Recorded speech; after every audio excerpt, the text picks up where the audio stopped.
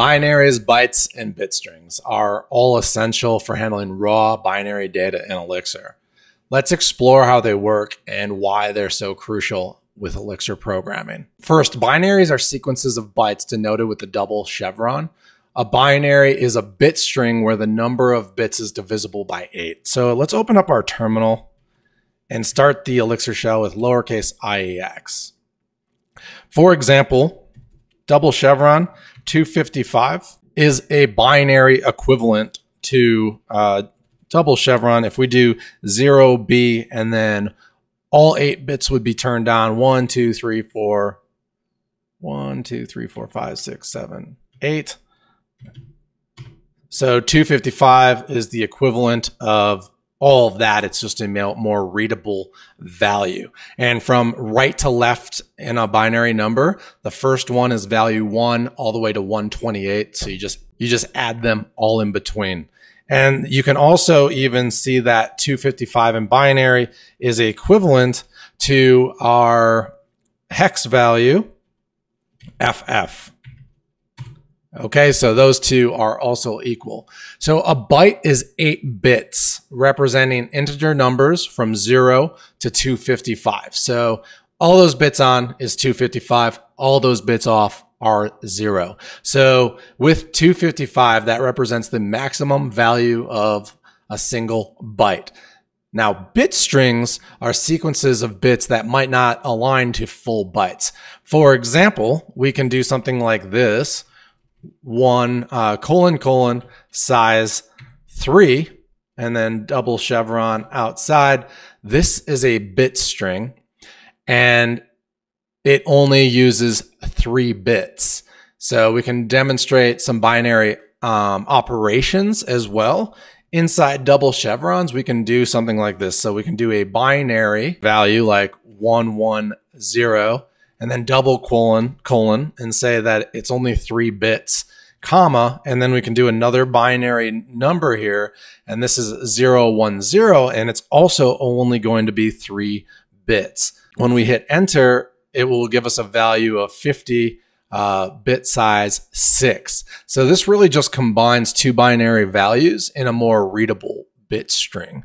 And the way this would work is you basically, I'm going to put it up on the screen right now. From right to left, you just kind of combine those values, right? So it's 010, 011, and then you add those up to the value 50. So you can see how bit strings represented this way are a lot easier to read than binary values. We can also illustrate type specifiers with our bit strings. We can do things like this. So 5 : integer dash size 3. So you can write a bit string this way. We can also write a bit string like the shorthand version, just like that. And then we can also do it the way that we see it being represented here. So we can do size 3 like that. So all 3 of those things are the same thing. Now, binaries overflow behavior, when you do something like this, we all know 255 is the highest number. And if we say that it is equal to 0, it's going to return true. And this is because the most significant bit is truncated. So you have 255, and then you have that 1 left over, which is truncated, and now it is equal to 0. Now, I believe I already mentioned this, but strings under the hood are binaries.